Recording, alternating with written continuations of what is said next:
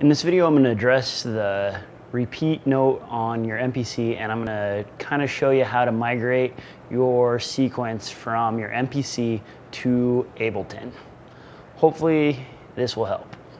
So let's start with the note repeat. If you want to repeat a note, just hold the tap tempo button down, and as you can see right here, it gives you the selections for the tempo, the note repeat that you want, and then hold down the note. I've got a tambourine right here, and I've got it set at 1/8-3. Now check it out.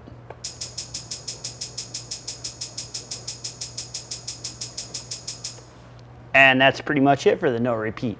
You can do kind of fancy stuff where you hold this down and do this.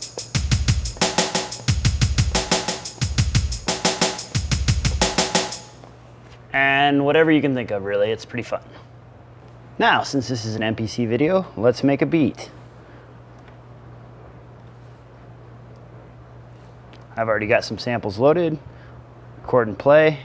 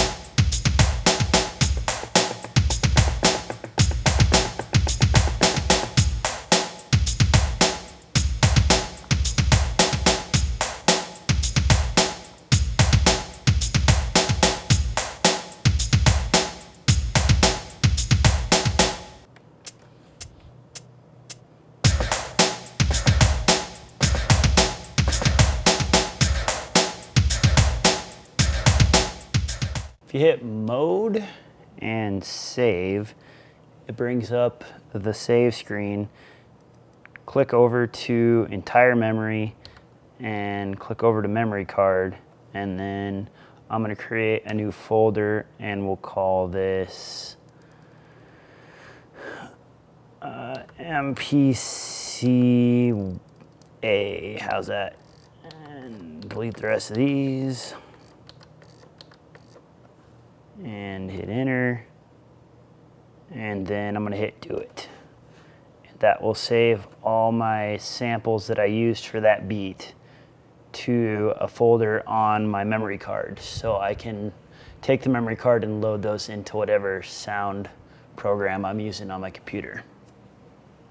Just take this memory card out of my MPC and place it into this card reader for my laptop.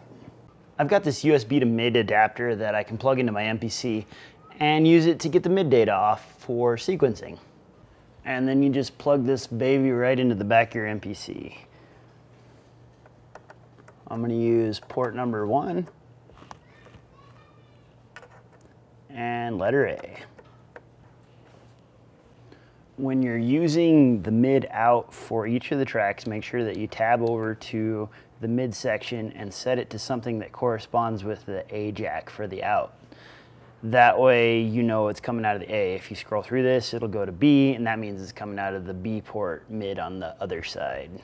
So since I'm using A, I'm going to have this as A1. I'm just going to send these all on the same mid channel, so there's A1. Now if you can see in the corner here, I've got the drum racks loaded in Ableton. I have no samples in there yet, but what you can see if I zoom in on each time I hit one of these pads, it triggers a track on one of these pads corresponding in Ableton. Once you got all that sorted out, all you need to do is hit record in Ableton and play on your MPC.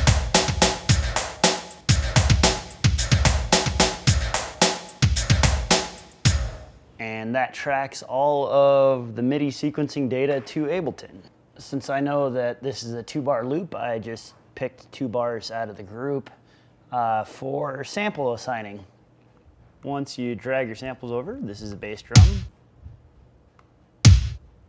You drag that over to the location it's used on the pads. Crank the sample time up to a release that plays the entire trigger. You can see the number right there. And I've done the rest of them for you, so you guys don't have to watch me drag every single one. I'll hit play. I'm not gonna go into extreme depth in setting up your mid for your Ableton or for your MPC, but this should get you through so that you can transfer your stuff from your MPC to Ableton and work on it. I left out some of the effects and I changed some of the samples up in the transfer because I kind of like the sound of the new way better. But that's pretty much it. Enjoy. If you have any other questions, just send me an email.